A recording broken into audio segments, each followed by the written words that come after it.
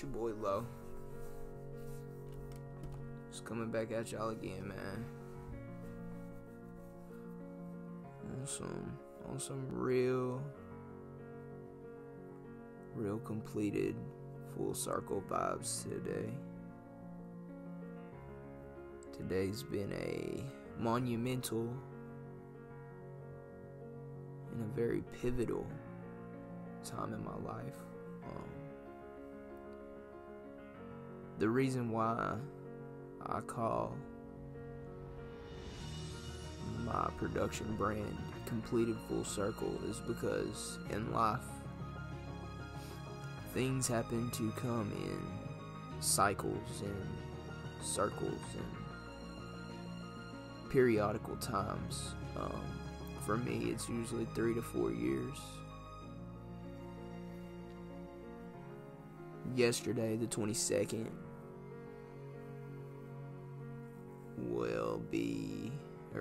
is the anniversary of when I actually went to jail and then later got shipped to prison. December 22nd, 2018 was a day that changed my life forever.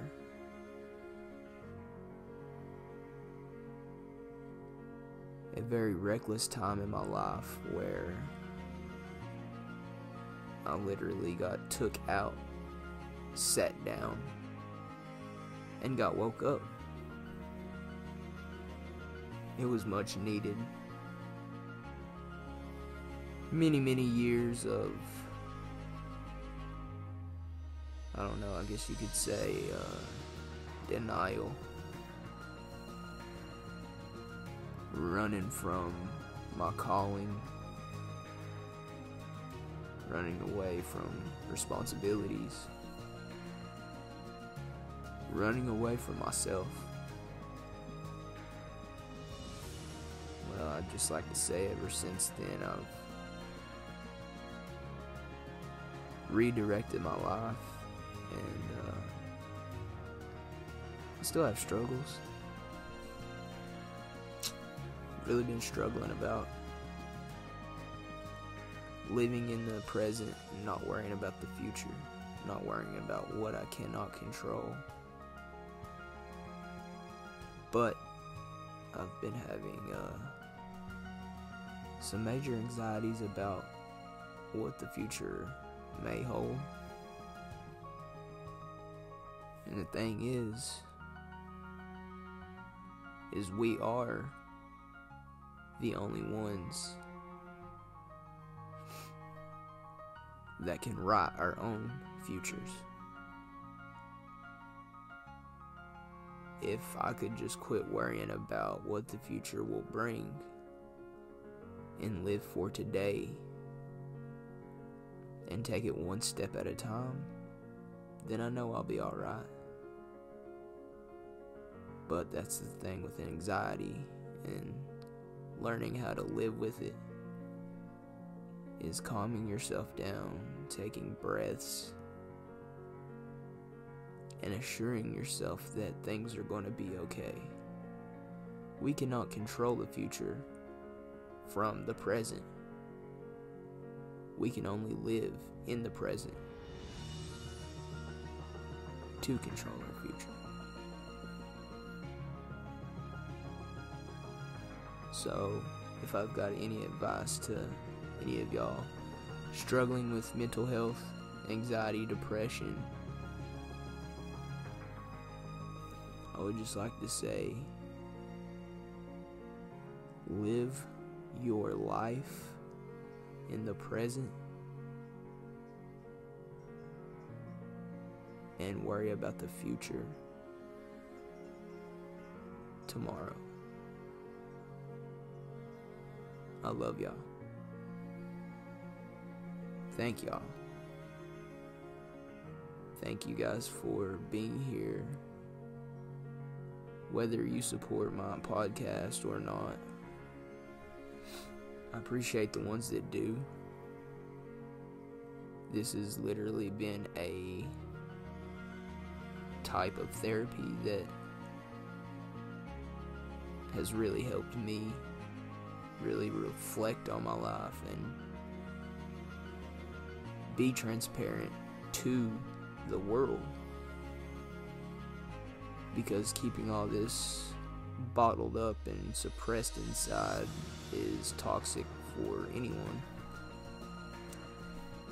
And I've been learning to get it off my chest. Tonight, me and Demo had a very long talk, a heart-to-heart, if you will, about our futures and life in general. And we made a lot of headway, at least I did. And a lot of things were completed full circle. And that's what I love about life.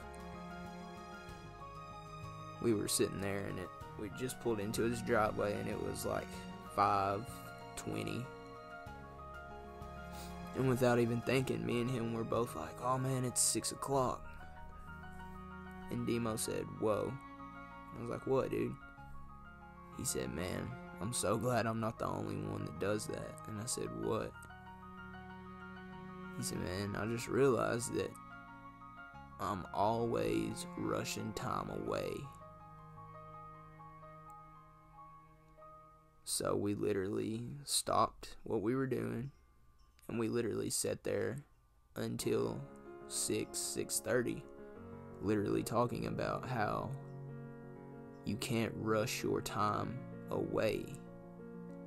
You have to stop and live in that moment. In that 40 minutes to an hour and a half, I made more headway and more connections in my mind than I have since I've been home, since April 15th, 2020. And I'd just like to thank Dustin for being a lifelong childhood friend. I'd like to thank him for really being there. And like you said, Brody, the chapter is coming to an end, and a new chapter is only beginning. Remember, stay wavy, ladies. Thank you.